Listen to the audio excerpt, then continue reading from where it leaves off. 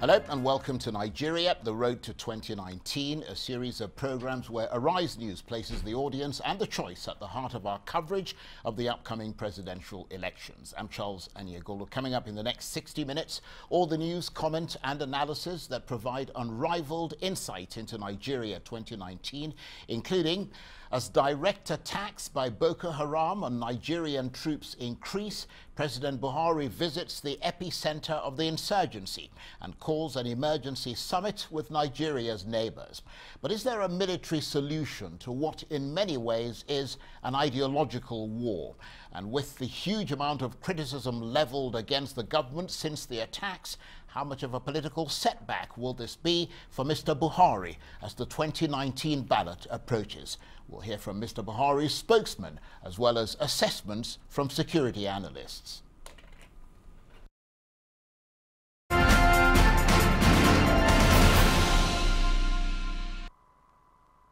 So, Boko Haram are back with a vengeance. By one account, their escalating attacks include at least 17 attempts to overrun army bases since July, most of them in Borno State. And that's why President Buhari traveled to Borno State, visiting the capital Maiduguri yesterday, where he's been meeting troops and senior army officers following deadly attacks in the last few weeks that's killed some 100 Nigerian soldiers near the border with Niger. But while he was there, reports emerged of another attack by Boko Haram militants in the northeast last night, an assault on a military base in which 3 soldiers were killed. The situation has become serious enough for the leaders in the region to gather for what's been called an emergency summit today. That's the presidents of Chad, Niger, Cameroon and Nigeria. It was President Buhari who 3 years ago declared that the war against Boko Haram had been technically won. That's after more than 25,000 deaths in 9 years of fighting. So what's going on in the northeast? How much is security now a central issue as the 2019 elections approach? And are we looking at a repeat of the Boko Haram crisis that helped Mr. Buhari to electoral victory in 2015? Well, joining me in the studio is President Buhari's spokesman, Garba Shehu. Thank you very much indeed for coming in. Thank you for this opportunity. Because, of course, you've just come back from Borno State, haven't you? That is absolutely correct. What was the purpose of President Buhari's visit to Borno State, and how urgent was that visit? Well, of course, the army, the Chief of Army Staff's conference had to be moved from Benin, Edo State, to Borno, Maiduguri, in view of the recent developments. Mr. President was there in order to see and hear for himself from the army commanders on the front lines and to commiserate with the military over the losses that we had suffered of late, and to also visit in hospital, you know, those soldiers who had been injured, which he did yesterday. So it was basically an urgent visit to see how he can tackle the Boko Haram crisis in the northeast. I understand he's also convening a meeting of the leaders of the Chad Basin to pool their resources to tackle the crisis. Is that right? Yes, that is absolutely correct, because we cannot deny it. There is a spiral of sorts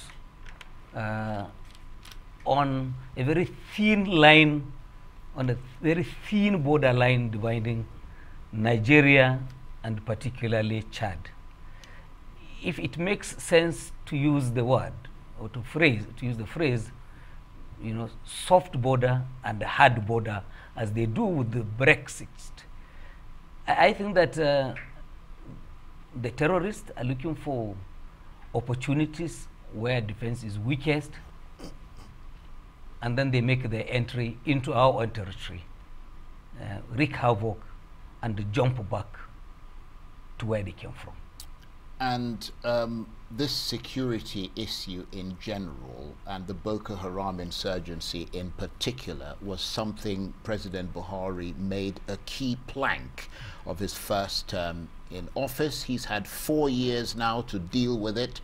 He clearly hasn't. And now that elections are approaching, he's hot-footed it off to Maiduguri. I think that's it's uncharitable, if I might use the word, to say he hasn't. Boko Haram has technically been defeated in every sense of the word. Well, clearly I not. think that, and no, what we are dealing with,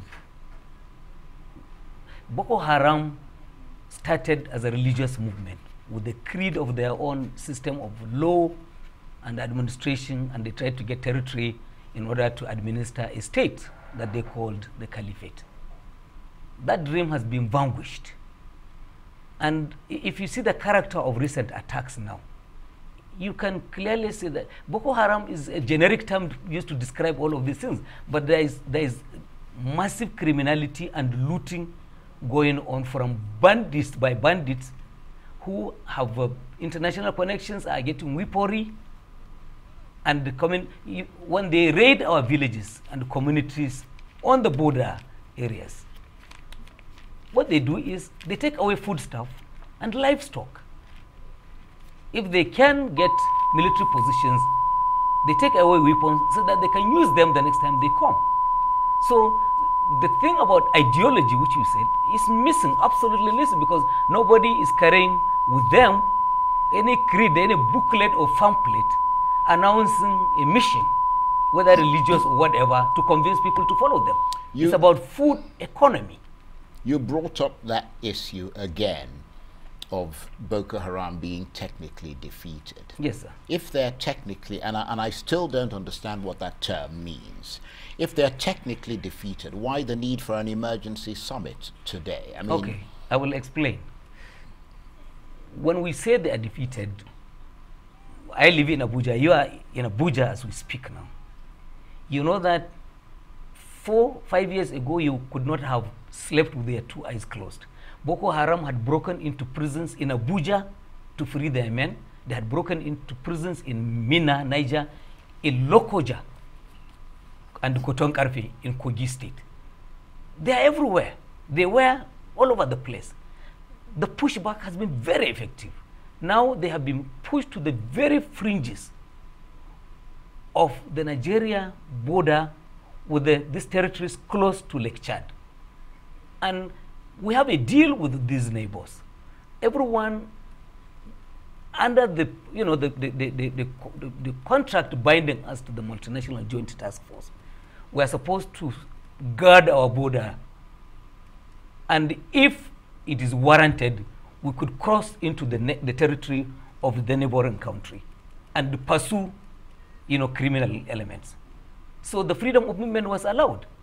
But as it is now, again, without meaning to touch off a diplomatic row with our neighbors, clearly you can see that this spiral we are talking about is not just to Nigeria.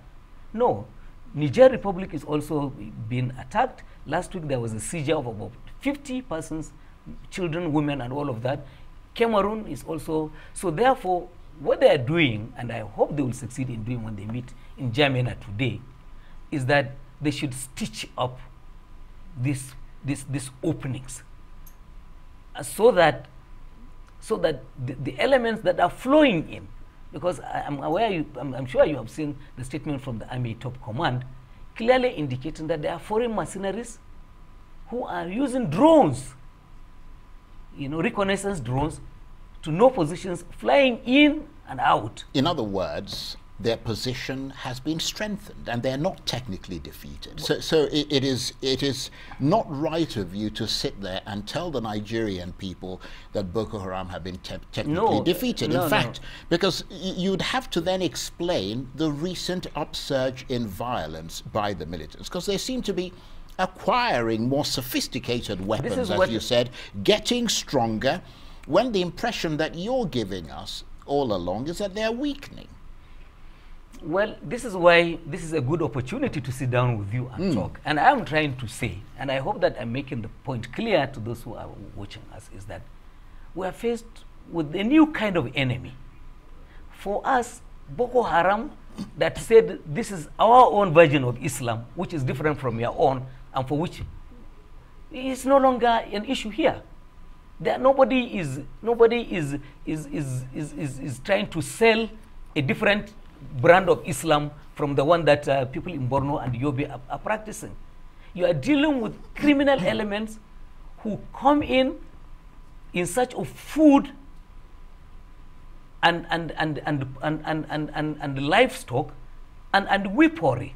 And well, they are present. I don't mean to interrupt you, Garba, but if they were coming in for food and livestock, why are they attacking military bases? Because they need the whip, they need the guns. But they have aimed their attacks at military bases over and over again, and you keep telling us that they're a weaker organization, and yet they have the capacity to go and attack military bases. At least 17 attacks in the last few months. I think that Nigerians, I think what is happening is a lot of our countrymen don't want to come to terms with the fact that we have a serious problem. Yeah, because you've been telling the Nigerian people that they don't have a serious problem. You've been telling us that you've degraded Boko Haram, that you've technically defeated them. If you would allow it, and I hope my viewers would agree with me, that Boko Haram is not the big issue here. We are dealing with Islam, ISIS, and foreign elements. They have merged with elements of Boko Haram, and so you're looking at a super Boko Haram, a much stronger. And what we want you to do is to concede that the battle is far from won, that you have not technically defeated Boko Haram, that these guys are much stronger now. And let me ask you this. Does anyone actually have a clear idea of how many Boko Haram militants there are? And I'm talking about all the different factions with, the ISIS faction, the other factions. Do you have a sort of ballpark figure on the size? Because, I mean, that's critical in intelligence gathering to know what you're actually fighting. I mean, do you have any idea the size of Boko Haram at the moment? Because the evidence seems to suggest that they are actually recruiting more and more people. I was talking to an international security analyst today who is South African. I mean, South Africa the Nigerian government brought mercenaries from South Africa to fight them previously. And I was talking to somebody from there who actually said that these guys are recruiting more and more people, and in agreeing with what you said, a lot of those people are foreigners who are battle hardened in many other parts of the world, and they're helping them propagate this war against the states in the Lake Chad Basin. So, I mean, you have to admit, if you don't identify a problem, you can't solve it. Well, if I am forced to admit it on this show, then there's no point to talking further on the matter. But the point one is trying to make is that we are surrounded by countries who are neighboring the Sahel Desert. Much of it that is ungoverned, and a territory in which expelled elements from Iraq and Syria, from Libya, that have been trained, that are weaponized, they have weapons, and for whatever reason, whether it's adventure or driven by poverty, they have come to find the perfect condition for their settlement in areas that are largely ungoverned in our own neighborhood. This country has done so much. The pushback has been excellent. Boko Haram had reached Lokoja and the Edo State. We have pushed them to the very fringes of Lake Chad, a very thin borderline area between Nigeria, Niger, Chad, and Cameroon. Nobody is disputing the facts. Oh no! Then to have say, for anyone to say that we have achieved nothing and failed, then that is not a fair comment. Nobody is disputing the fact that you have put up a fight against Boko Haram. You might even have succeeded to a large extent. What we are talking about is a resurgent Boko Haram, so an upsurge in violence, and we want to understand not only the current situation beyond the propaganda, we want to know the culpability of the government of Nigeria in that upsurge, because President Buhari yesterday, let me just finish this, asked the troops to show more commitment in fighting Boko Haram. And it sounded to me like morale was not very high in the army at the moment. And a lot of the complaints we hear about is that they're not getting their payments in time. They're not getting the right equipment. Some of them are completely battle weary because they've been fighting for the last 3 years. Well, you have put in so much into this. Well, you can take them one after the other. Yeah. Oh, so you will allow me, then I will. Of course you can, okay. you can speak. Okay. So let me say that. As I said, I'm being very careful again not to touch off a diplomatic row. But there is a weakening in the protection of the border in some of the neighboring countries around us. What about Nigeria's and therefore, because they're coming across Nigeria's border. Exactly. So your borders are weak as well. So the government of Nigeria, we are all victims right. of a situation in which some others have not been able to do their part of. So this is why this emergency meeting is warranted. And for the benefit of Nigerians to know, you know that even the bill for the multinational joint task force is largely borne by Nigeria. In effect, if we don't pay, it is unlikely that anybody will be paying for those trips to man Lake Chad. Yeah, but you're clearly not paying enough. You're not paying your own troops. I mean, that's one of their big complaints. There have been open letters written in newspapers. There have been open letters written to President Buhari. Correspondents in that region bring daily reports of a lot of troops who complain bitterly of neglect. When I sit with you here, I would rather believe the Nigerian government for which I work than to believe peddlers of whether fake or false news on the social media. In any case, a lot of them are there. A lot of politicians are also there trying to cash in on all of these things. So we understand what is playing out. I make this statement on my honor that to the best of my knowledge, there has not been one administration under this constitution that has funded the military as much as President Buhari has done. But it's not enough. So we have done. You may have funded more, but it's not enough. They will never get enough because the Nigerian military will have to go into the budget process. They will go before National Assembly. They have to compete for money with the unemployment, with the education, with the health, and all of that. They cannot have everything. But the duty of the commander-in-chief, and the president of Nigeria is doing that most effectively, is to ensure that they have as much as they need in order to confront the situation. But they can't have everything they need. But you expect them to go and die for Nigeria. Where there are new challenges, then you have to come together and rise up to the challenge. And that's why he had to be in Maiduguri to get first-hand information. Listen to the frontline commanders and know if there are problems, what are they? Right. And from there, he decided as the chairman of the heads of state of Lake Chad Basin to say, look, we have a regional problem. All of us need to come together, including leaders of Central African Republic. So we are rising to the occasion. New challenges are coming. And when new challenges come, the important thing is, are you meeting up on them? And yes, we are. Right. And what sort of reception did the president get when he arrived in Maiduguri yesterday? Well, you were there with him.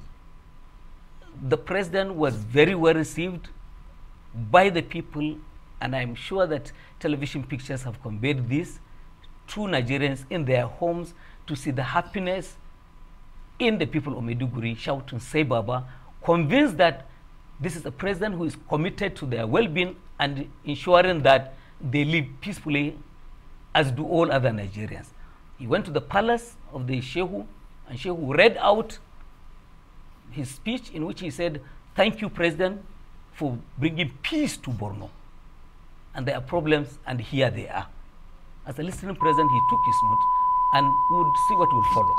Of course, he was in Maiduguri for less than a day. I understand he left yesterday. That is correct. So he didn't actually spend the night or anything there. He left town the same day that he arrived. That does not inspire much confidence, does it? Especially when we hear of yet another attack last night in which 3 soldiers were killed. Yeah, but the president didn't wear army uniform. He's a retired general, you know that. He didn't wear a uniform. Well, he's the commander-in-chief. Exactly, but he didn't wear a uniform to take up gun to go fight. No, he went to listen to the commanders and visit in hospital those who were injured and commiserate with families of those who lost their, lost their dear ones. And that he effectively did. I can understand the fact that, I mean, I know you personally as quite a straightforward and an honest person, but I have difficulty in accepting your assessment of the situation. Let me put it this way. 4 years after you took over the government of this country, you being President Buhari and your government, promising to end the Boko Haram insurgency, and almost 3 years after you told the world that Boko Haram had been defeated, now you're qualifying it. Technically defeated, degraded, all these terms to try and obfuscate the fact that you haven't actually defeated them. The northeast of Nigeria, after all of that, still submerged beneath the rubble of the insurgency. Attacks remain rife. The Nigerian army still vying for control of the northeast with Boko Haram and other proxy breakaway militias from Boko Haram. Is that a fair assessment? No, absolutely no. I would have said that this would be coming straight from the north over those disappointed mercenaries who were thrown out of this country because we felt we had sufficient capacity at home to fight our own war, and we're doing it. In any case, those who live in this country, who understand what is going on, know and feel and appreciate what we have achieved in these 4 years. Boko Haram had bombed mosques and the churches every Sunday. That's not happening in this country. They have been pushed back effectively to the fringe areas of the Nigerian border, a very thin line of border territory, dividing us with our neighbors. Nigeria... And that itself is being fought and will end it. Nigeria is not comprised of Abuja. There are people living in the north. I come from Kano. In my city in Kano, 300 persons were bombed in the central mosque on one day. On a Jumu'at Friday mosque, they set up series of bombings and gun attacks. More than 300 died. And do you think... So therefore, and when the Kano person, as I do, sleep with our 2 eyes closed, and someone comes to tell me that nothing has changed? Well, absolutely zero. Do you think what you're saying will make a difference to someone who is in the war zone in Borno State? Do you think that if you go to the to the IDP camps and you see the lives of people there, and we have sent cameras there innumerable times, if you go to that place, I personally have traveled to Maiduguri, I have gone to Yobe State, I've traveled through a lot of those places. I know the condition of people there. I mean, can you honestly, can you see why it might be difficult for those people there to take the line that you're feeding the Nigerian people, that Boko Haram has been technically defeated? Pictures don't lie. We just spoke a short while ago about the enormity of the crowds that turned out on the streets, chanting and waving at the president, shouting, "Sai Baba." If those people, all of those we saw in Maiduguri on the streets, lining up all of the streets, running into kilometers of mileage, if all of those were non-Nigerians, well, they probably were imported from a different country, and then well, they will have gone back by tomorrow. But otherwise, the thing is that if those were angry crowds, it would have shown. No, what I'm saying is that we're talking about people who have been under siege for a long time. It is much better, and the president said it would have been worse. These are people who are poverty ravaged. Yeah, that's true. That's the bottom line. These are people who are looking for hope.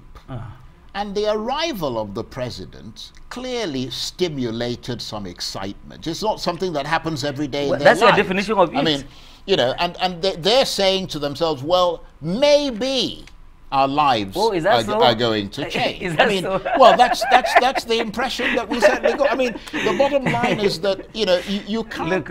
I think they can't be celebrating the president when the war is clearly not over. No, but this is a city in which today, as we speak, National Football League is being played in Maiduguri.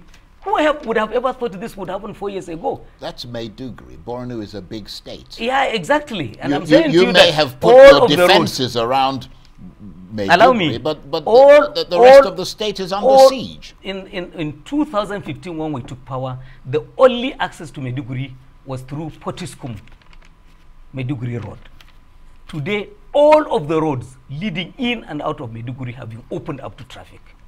Things have changed, and people who live in those places, they know what has changed in their own lives, and that's why they're happy with the president. So your response to the question, why is there an upsurge of fighting in the Northeast? In the last month, more than 100 Nigerian soldiers have been killed. I don't know about that. Those are the figures we have, and I'm pretty sure those figures are accurate. What I'm asking you is, how can you sit there and tell the Nigerian people that Boko Haram are technically defeated? We're not talking about soft targets. We're not talking about people going to attack civilians in a marketplace. We're talking about going to military bases. At least 17 attacks on military bases since July.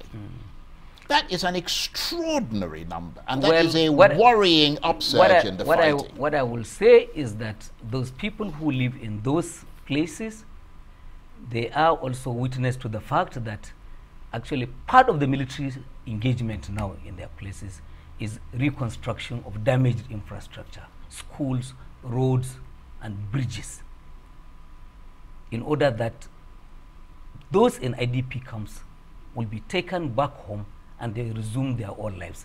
Agriculture has resumed in many of those places.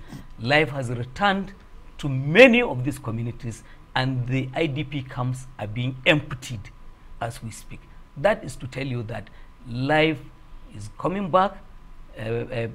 People who had been taken against their will, more than 50,000 had been taken back and reunited with their own families.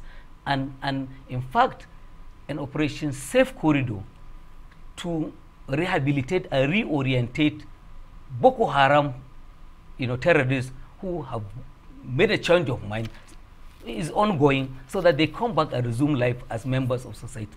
These things indicate nothing but signs of normalcy coming back to the Northeast and to Borno State. Is there any chance, because let's be realistic here, you're fighting an insurgency, you're not going to wave a magic wand. You've certainly given that impression, and that impression has been shown to be the wrong impression. You're not going to wave a magic wand and it's all over.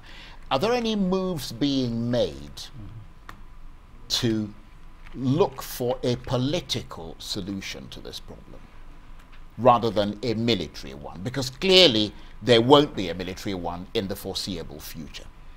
Well, I think the nature of global terrorism, history has taught us, is that it will take both ways, military and the non-military. Yeah, but what are you doing in the non-military? We know what you're doing militarily. What are you doing in the non-military side? There is an ongoing engagement, an engagement that has yielded dividends, that had led to the surrender of a number of commanders and fighters, and that had yielded the release of persons held against their will, including lecturers from University of Maiduguri, Chibok girls. So, the Chibok girls, there are quite a few of them are still under. Yeah, and we are not giving up. Kidnapped. We have not given up, including Lia Sharibu. We are engaging, and there are countries that are helping in the belief that they are listened to by the terrorists, and it has yielded good results, dividends to us in the past, and we're hoping that it will continue to yield. Look, what the president's mind is, for him, this fight should end today. It's costing the taxpayer a lot of money, it's costing Nigerian lives, and nobody is gaining from it. But the terrorists, if they are Nigerian, they can still be reintegrated and become useful members of society, and they continue with their own lives. What do you see as the solution to that problem? You sit with the president virtually every day. I hope you will agree with me. Well, I hope the people who are looking at us will agree. The problem is largely economic, because people like to dismiss this fact of impact of climate change on the drying up of Lake Chad to 10% only of its original size. With that, then the demise of agriculture, of fishing, and a lot of economic activity in that place. that has provided and nurtured a perfect ground to nurture criminality and extremism of the sort that we have seen. We hope that the president will succeed in getting the rich world to pump in money so that we bring in waters from Central Africa and recharge Lake Chad, so that the waters will be back again. There will be agriculture, there will be fishing, there will be economic activity, and there will be education. The governor of Borno, before we left, said to Mr. President, in a few weeks' time, I'm going to call you back to commission 10 model schools that will serve our people. That's the kind of thing we need to see. With the education, with the economic activity, nobody will convince you and I, all of your degrees and all of that, to come and take up arms against this country on account of some confusing, ideology. This thing has gone beyond ideology. It's purely economic and will overcome. Okay, Garba Shehu, President Buhari's spokesman, I want to thank you very much indeed for coming in. Thank you. Thank you, sir. Always good to see you, and I appreciate your coming in. I know you're a busy man. You're watching Nigeria, the road to 2019.